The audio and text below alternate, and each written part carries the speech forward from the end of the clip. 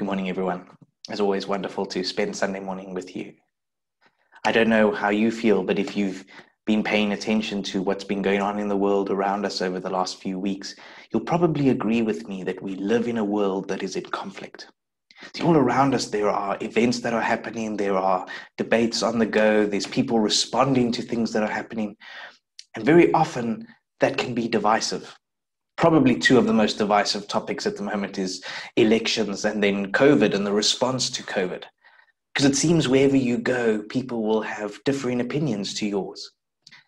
And that's okay, but how do we respond to that? You see, we live in an inescapable reality. We live in a world that is full of a war of worlds, worldviews, and different ways of thinking. And depending on your personality, you might respond in different ways to people who think differently to you. Some people tend to want to shut off people that think differently to them. If we don't agree, then I don't want to spend time together. And so I want to cut people off. I want to unfriend or unfollow. I want to remove myself from people who see the world differently to how I do. Other people respond differently to that. They feel like it's their job to re-educate and to bring people over to their side. And so whenever an opportunity arises, they launch a full-on verbal assault to let people know what their opinions are and to bring people onto their side. And probably you respond in one of these two ways or a myriad of other ways. And I wonder what your experience has been if you've been responded to by somebody who disagrees with you. And if you disagree with someone else, what impact has that had on your relationship? Since we're living in a time where there's a lot that's out there to divide, how do we move towards a united church as Jesus envisioned in John 17? You see, Paul, even in the book of Ephesians, talks about unity within the church. And so we have this current reality in which there's much that's out there to divide the world, but we also know we're moving towards a united church.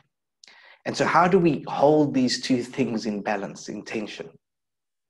Well, I want to say that Jesus tells us in Scripture to love our neighbors. And we've spent some time talking about that in the past, about how to love our neighbors. But he also tells us to love our enemies. It's found in Matthew 5 from verse 43. It's part of Jesus' Sermon on the Mount. And during that teaching, he says, "You have heard that it was said, 'Love your neighbor and hate your enemy.' But I tell you, love your enemies and pray for those who persecute you, that you may be children of your Father in heaven. He causes his sun to rise on the evil and the good, and sends rain on the righteous and the unrighteous. If you love those who love you, what reward will you get? Are not even the tax collectors doing that? And if you greet only your own people, what are you doing more than others? Do not even pagans do that? Be perfect, therefore, as your heavenly Father is perfect." So Jesus speaks about loving your neighbor, and then here he speaks about loving your enemies. Now, I want to say from the beginning that probably someone you disagree with is not your enemy. We don't really live, most of us at least at the moment, within a context of a physical war where we have an enemy, which is another person. But when we talk about enemies here, we're talking about those that are more difficult to love, those that we don't love so naturally. See, the idea was that the neighbor is somebody who is a little bit more like me and it's easier to love. The enemy is someone that is difficult to love. And Jesus is saying, well, what credit is it to you if you only love those that are easy to love? But we need to love others, those that are different, those that might think differently to us, who respond differently to us, those that have differing opinions. And so we're called, if we consider loving our neighbors and loving our enemies, actually just to love everyone. Jesus asks us to love everyone, even those that are perhaps causing pain or hurt to us. And what you've probably noticed if you've been in many debates or many discussions, or if you've lived a long time with someone, is that it's not really easy to change someone else. Perhaps you've tried and you've hit your head against that wall many times. It's almost impossible to change somebody else. The only real power and the only person that we have to change is ourselves. And again, if you've tried to do that, you'll know that that's not so easy either, because it's something we have to do in partnership with God. See, God is forming Christ in us as we walk with him. The Spirit in us is making us look more like Christ. And so we cooperate with him and see change happen in our lives. And so if I'm to love my enemies, it's probably got a lot more to do with my response than what it has to do with theirs. So how do we practically go about loving our enemies? Because it's great to say, go and love your enemies. What does it look like? Well, I want to take two ideas that come out of Ephesians 4 and apply these as principles to help us love our enemies better. And again, when I say enemies, I just mean people who are more difficult for us or not as natural for us to love. So how can we love people better? So there's two principles I want to talk about. The first one is around communication. It's a practical way in which we can love better. And the other one is around prayer. I'm going to start with communication first and say there's 4 principles of communication that come out of Ephesians 4 that we can apply. And if we apply them, as it's indicated here in the scripture, it's going to help us love better and it's going to move us towards unity. What a beautiful testimony that would be within a world that is so divided and becoming more divided, to see people coming together, even if they don't see the world through the same lens. You see, there's a difference between unity and uniformity. We've spoken about this before. Jesus talks about a church that will be united, but not uniform. Uniform means that we would all look the same, think the same, act the same. But Jesus didn't create us in that way. He created us diverse and different, with different angles and views, but being able to come together. That's unity. So let's look at Ephesians 4 and see these different principles of how we can communicate well. See, the first step in being able to communicate well, be able to love my neighbor well, is to communicate truthfully. Ephesians 4:25 says, "Therefore each of you must put off falsehood and speak truthfully." So this applies at all times. This is not just for people that you disagree with. We should be truthful at all times, obviously. But specifically now, when we're in a conversation with somebody that's more difficult to love or somebody that sees the world differently to us, it's important that we are truthful. It doesn't help to lie or exaggerate or to rationalize. Because if you start a conversation with a lie, you'll end with a lie. It's important that we're honest and truthful with each other. Now, I want to say that also means that we use some discretion and wisdom. See, it doesn't help to walk up to someone and say, "Wow, you're looking fat today," or "What happened to your hair?" I mean, that's not the model we see Jesus doing or using. But what we do see Jesus doing is being completely unapologetic about the truth. See, Jesus always told the truth and he stuck up for the truth. And that's important, that we can stand on those principles. We don't have to be ashamed about the truth. We don't have to be apologetic about the truth. That's a reality. This is how things are, and we can believe that. And that's completely fine. But this leads into the second point, because it's very important that we stick to the truth, but also that we stick to the truth in love. Because the second principle is that we need to communicate tenderly. Ephesians 4:15 says, "Instead, speaking the truth in love." See, notice the word love. That's the key here.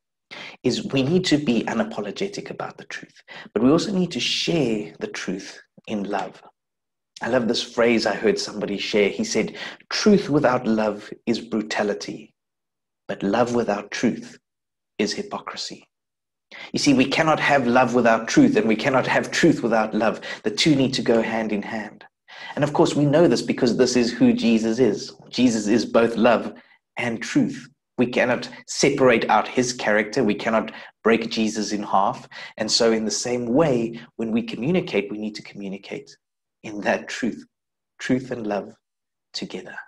Proverbs 15 verse 1 says, "A gentle answer turns away wrath, but harsh words stir up anger." Have you ever been in an argument and noticed that as one person starts raising their voice and getting louder, the next person begins to do the same? Every now and then I'll get a text from my grandmother. Now, back in South Africa, she has her phone, but she's never figured out how to take caps lock off of her phone. And so whenever she sends a text message, it's all in caps. And so as soon as you receive the message, it feels like she's busy shouting at you through the phone. And immediately you want to get defensive. Now, I don't actually think my grandmother could shout at anyone, so I get over it quite quickly. But what happens when somebody starts becoming aggressive, when somebody starts speaking harshly or starts raising their voice? Very quickly, we get on the defensive, we straighten up, we respond in the same way. And the Bible tells us that we need to respond in the opposite way, respond in the opposite spirit. See, it's the gentle answer that turns away wrath. And sometimes I've gotten this right in my life, and sometimes I've gotten it very wrong. But I've noticed that when somebody starts raising their voice, when there's a huge difference of opinion, is when we can keep things calm. If I don't raise my voice, if I don't engage in the same way, we're very often able to calm things down and be able to speak properly. You see, there's so much emotion attached to differing opinions. And if we actually want to get to the truth, if we want to be able to talk easily, if we want to be able to actually discuss the issue at hand, then it doesn't help for both sides to begin to raise voices or to be on the attack. And so there's a lot of wisdom here in Scripture. It's difficult to sustain a one-man fight. When someone's wanting to fight and you don't engage the fight, very quickly it begins to die down. And so we need to communicate truthfully and we need to communicate tenderly. The next thing we need to do is communicate timely, in a timely manner. Ephesians 4:26-7 says, "In your anger do not sin. Do not let the sun go down while you are still angry, and do not give the devil a foothold." Now, I want to say this scripture is not talking about literally at sundown, you must make sure that all your issues are resolved. But it is talking about making sure that it's done in a timely fashion. See, if it was just talking about a literal sundown, then it means you are allowed to be angry for at least 3 months during the Norwegian summer in which the sun doesn't set. And that's not true. But what it's talking about is the fact that we don't allow anger to fester, that we don't allow it not to be dealt with. It needs to be dealt with, and it needs to be dealt with quickly. When I have an issue with someone or when I'm upset with them, I don't want to let it linger for as long as possible. Sometimes we need to take a bit of time to work through issues. But what it's saying is don't bury it under the carpet. Don't hide it away. It's going to fester. It's going to make you bitter. It's going to come back to haunt you at a later stage. And so I need to communicate honestly. I need to communicate truthfully, with love, tenderly, but in a timely manner. I need to communicate quite soon as well. See, when I'm trying to love someone practically, trying to love someone I disagree with, that we don't see the world in the same way, we're not always going to come to resolution. In other words, we're not always going to come to a point where we're in complete agreement. And so that's not the goal in loving someone. The goal is that we come towards reconciliation. That's important. See, we have an example of this in the Bible. Paul and Barnabas get into quite a big fight in the book of Acts. They go on a missionary journey and they take John Mark with them. John Mark, the one who would go on to write the book of Mark later on. And they arrive in a really difficult environment. Mark takes one look at where they are and he decides he's not cut out for this and he leaves. So Paul and Barnabas continue on their mission. And at a later stage, they return and they go out on another journey. And Barnabas says, "Let's bring Mark with us again." And Paul says, are you crazy? This guy abandoned us last time. He's not trustworthy. And they weren't able to come to resolution. They weren't able to agree about what to do. But it was important that they moved towards reconciliation, which at a later stage they did do. And so what I want to say is when we're moving or when we're in a difficult situation, that's what we're aiming for, reconciliation. We can agree to disagree. Sometimes that's what's necessary. Resolution is not the ultimate goal. Reconciliation is, in the way we love people who think differently to us. The fourth principle that we want to apply is to communicate tactfully. Ephesians 4:29 says, "Do not let any unwholesome talk come out of your mouths, but only what is helpful for building others up according to their needs, that it may benefit those who listen." In other words, it's asking the question, when I'm busy talking, is what I'm sharing right now actually helpful? Or am I just talking? Am I just expressing words? Is it actually helpful? See, I need to think about what I'm saying. This is essentially what Ephesians is saying to us. We have to communicate tactfully and say things that are going to build others up. But equally as important is that we need to be able to listen. We need to be able to pause, to stop, to not be thinking about what we're going to say next, but to actually genuinely listen to someone. Because that is a mark of love. See, if I take the time to hear you out, even if I don't agree with your position, even if I don't agree with what you're saying or what you believe, because I love you, because I value you, I take the time to wait and listen. So important and so difficult to do in a world that's so fast-paced and pushing you towards taking on a particular viewpoint. And so can we be people who listen and in that way show love to even those we disagree with? So that's the communication side. That's the first principle of how we can love better. But now there's the second side as well. And so important that we understand this side. That is the prayer side. How do we pray? Ephesians 4 verse 31 to 32 says, "Get rid of all bitterness, rage and anger, brawling and slander, along with every form of malice. Be kind and compassionate to one another, forgiving each other just as in Christ God forgave you." So at the beginning I said we want to be able to love our enemies or those that are harder for us to love better. And there's two things we can do. That's to communicate better. And we looked at the 4 principles in Ephesians 4. And the second thing is to pray. See, why pray? It's because prayer is the only way that I can rid myself of bitterness. It's the only way I can deal with offense. It's the only way that I can process forgiveness. Because inevitably that's something that comes along. When I disagree with people, when somebody is an enemy, when somebody has hurt me or harmed me, one of those emotions is probably going to come along the line, and that needs to be dealt with.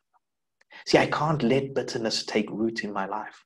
I can't walk around offended because it's like I'm walking around with a box over my head. It's limiting my view. It's changing the way I respond to people, particularly people that are different to me. And so that needs to be dealt with. And we've spoken at length before about forgiveness. It's something that we need to choose to do.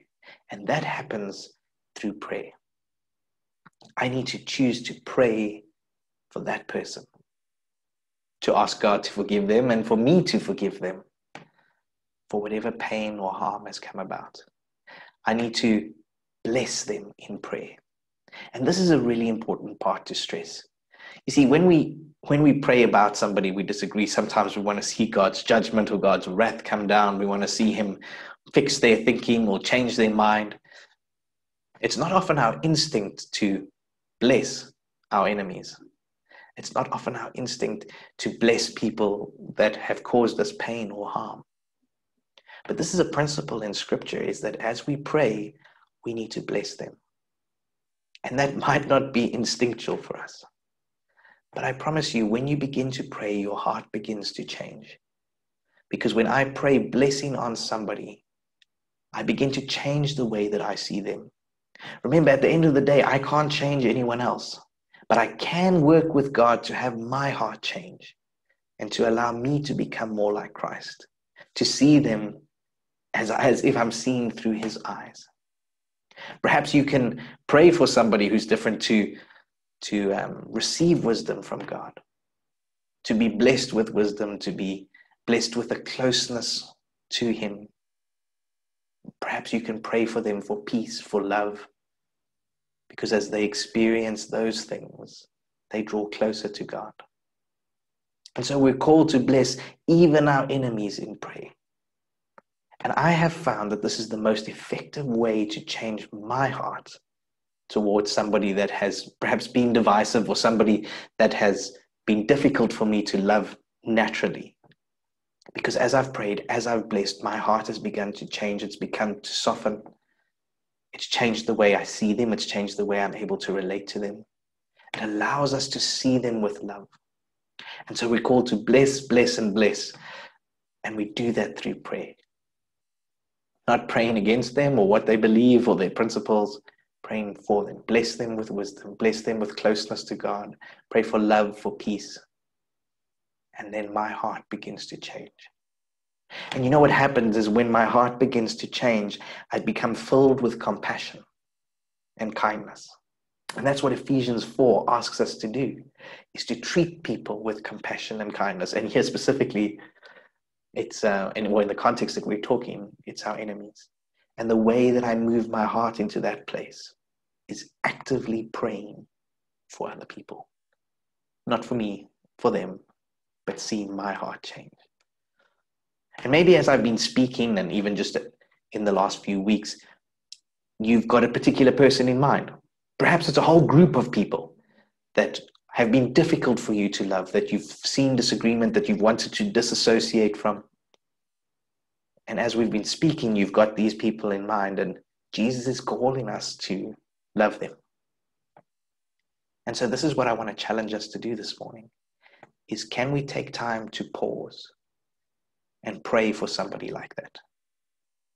Would you take time to pray for somebody that you have found difficult to love? And as you pray, would you pray blessing on them and see how your heart changes? See, Jesus has given us the word to make us like him. And so as we put this in practice, we begin to look more like Jesus. And so I'm going to pray for us. And then we're going to take some time just to be silent. And I want to ask you to put that in practice straight away. Don't wait till tomorrow. Don't wait till the next day. Pray now. And let's trust God to change our hearts so that we can love everyone. Let's pray. Father, I thank you for your word. And even as we read it, we know that it's difficult. It's not easy to put into practice. I thank you for the way it challenges us to live differently. Father, we live in such a divisive world, but you've promised that the church will be united. She'll be presented to you one day as a pure and blameless bride, spotless. And so as you move your people towards unity, Lord, I pray that you would help us to love our neighbors and love our enemies, that we would be able to love all people, that we would be able to put your word in practice. And for all of us that are listening this morning, I pray that you would show us, remind us, is there someone, is there a group of people, is there even a worldview or an ideology, whatever it may be, that we can pray for? We want to bless all people to come to a knowledge of you. We want to bless all people that they would experience your love and relationship with you. And so, Father, I pray that you would help us to change our hearts so that we would respond as you would respond. And so we pray this all in Jesus' name. Amen.